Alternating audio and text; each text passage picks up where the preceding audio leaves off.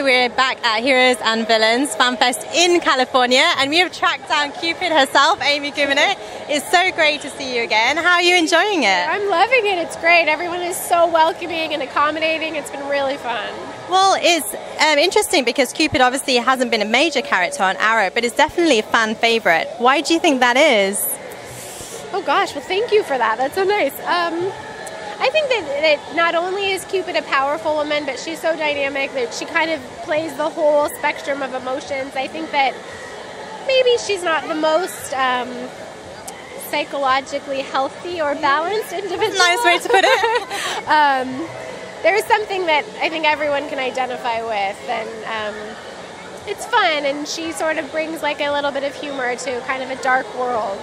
She's absolutely brilliant to watch on screen, and you portray her really well. What's it like wearing that outfit as Cupid? Gosh, it's so fun. I said earlier in one of the panels, I feel like with Cupid in particular, my preparation is about 70%, and then putting on the outfit and the wig and getting strapped in and having the bow and arrow kind of makes up the 30% remaining. Yeah. So it's so fun. It really transforms everything, the way I walk, the way I move, the way I talk.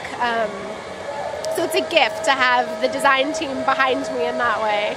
And also, it was a little while between you, with us first seeing you on Arrow, and then you coming back in season 4. Did you get back into the character role quite easily? Yeah, you know, I was nervous about that actually, and I kind of rewatched the first few episodes and to remember what that world was like and what it felt like, and then walking onto set and putting the costume on again, it kind of just came back.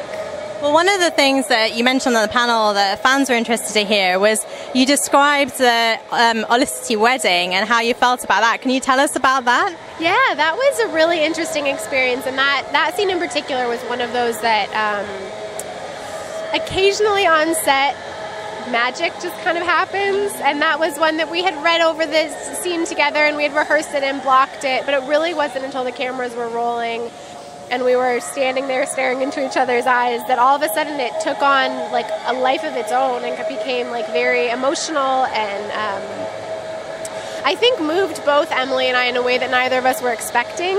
And so to be surprised is always, I feel like, a gift, because so much of filming is very technical and predictable in a lot of ways, so to be allowed to kind of just like go on this journey together and have another actor who's so willing to kind of jump off the ledge with you is so incredible, and Emily is that person. So it was so fun, and definitely I think a day of filming that I will always cherish.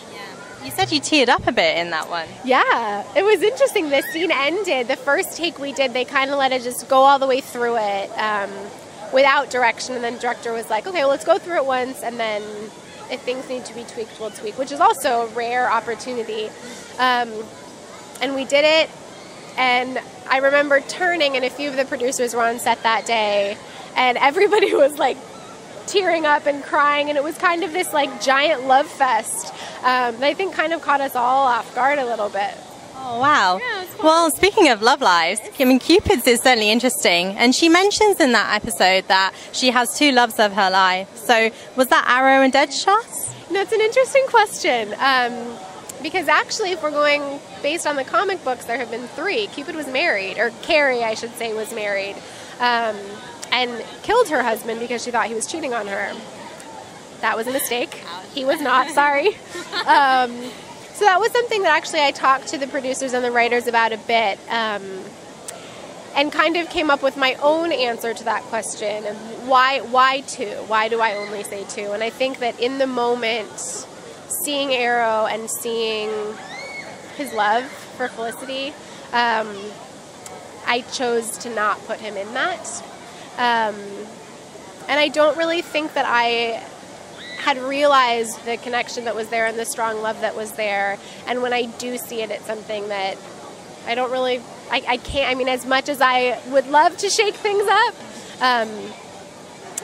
that I kind of see like this is where he is now, and I don't want to tamper with that too much. So in delivering the line, there's, you know, things happen so quickly on camera when you actually air it, but in filming it, I took kind of a long pause and like made the decision to sort of free him from that.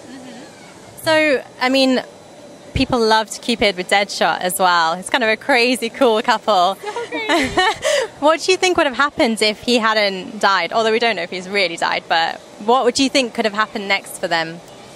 Oh my gosh, craziness, adventures, mischief.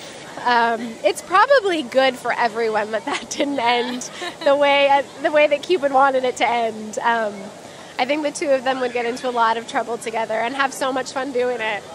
Well, we would really hope that we see you back on Arrow. Is there anything that you would hope to see in the Cupid storyline be shown on the show? So much. I think that there's a whole world for Cupid that we haven't explored. One of the things that I was really sort of taken aback by and excited about was the Cupid's past that really is pretty deeply explored in the comic books. I would love to find out where she came from, how the Carrie Cutter to Cupid transformation took place, why. So I think there's a lot of backstory that would be really fun to see and play. Well, Deadshot got a flashback, so maybe Cupid can get a flashback episode. I think that would work pretty well. Absolutely, I'm down. Well, I really hope we see that, and thank you so much for talking to us, and enjoy the rest of the convention. Thank you.